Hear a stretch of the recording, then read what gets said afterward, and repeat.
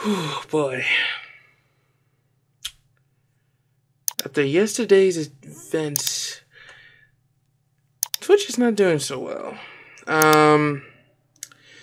Now, I'm gonna give my honest take on Twitch, and I'm not talking about since yesterday, I'm talking about in general, at least now.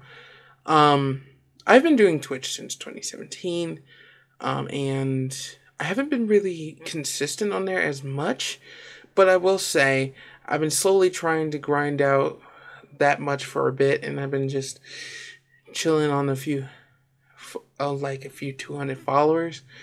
Not too serious, really.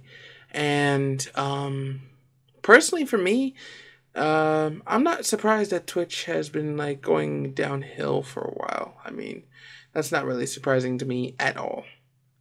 But I will say this.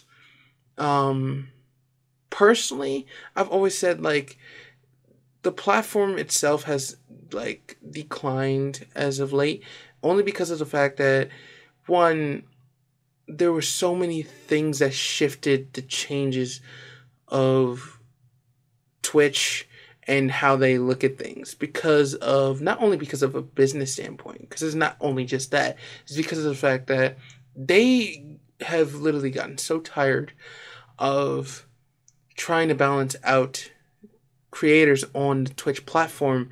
It's almost like they literally don't really know who to listen to, because, and I kind of see that to a certain degree, because there's be certain times where people have literally like given them shit about certain content creators that shouldn't be on the platform. There's that in cancel culture, but a lot of people have had so many years of content creators that have not only kind of benefited the platform, but also killed the platform to a certain degree. So there's a balance between them both. And that balance has eventually broke. And now Twitch is not really reconciling with everybody, especially the Twitch streamers, and it's not really surprising. And that's my personal thought. And I will say this right now to make it very, very short, because I'm not gonna talk too long on Twitch, right? About Twitch right now. For the next 3 years, at least, I'm gonna stay on Twitch, but once I got everything sorted, I'm gonna be moving myself to Kick. After the next 3 years, because I realize I'm not gonna be able to actually keep the platform that I'm on if I'm streaming on both platforms. So as of right now, I'm preparing my leave from Twitch to Kick as of right now. And as I'm doing that leave, I want to make sure that everybody is supportive of my opinion, because it's very tough for me to move off of Twitch as of right now. It's kind of hard because, one, I don't have the right setup for this. Two, I need to make sure that I have all the right equipment in order for me to move to Kick.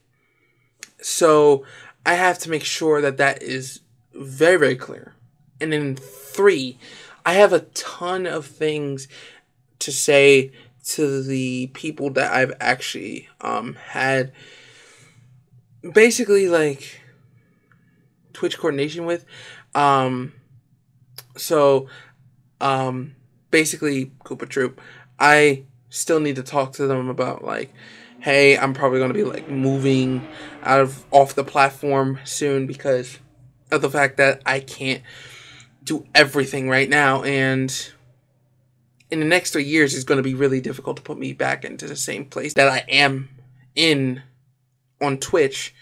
So it's going to be tough. So as of right now, I'm just trying to just keep everything spacious and focus on everything that I can do right now and do everything in the future. So But yeah, all I gotta say is that, like, yeah, Twitch is just has always made like their own downfalls, as they always have. They've had their fair share of issues, which I'm not really surprised by at all.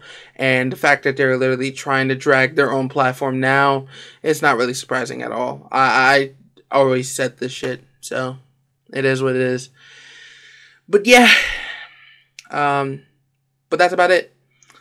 Thank y'all for tuning in to this video.